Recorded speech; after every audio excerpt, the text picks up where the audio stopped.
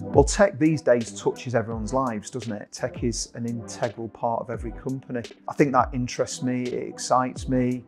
When it's done right, businesses can flourish.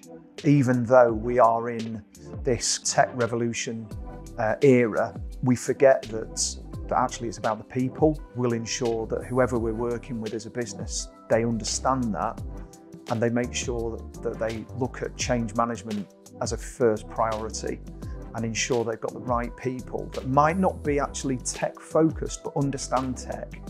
What they're focused on is the people and the people within the business and what they need the tech to do. How can we bring in tech to actually make your lives easier?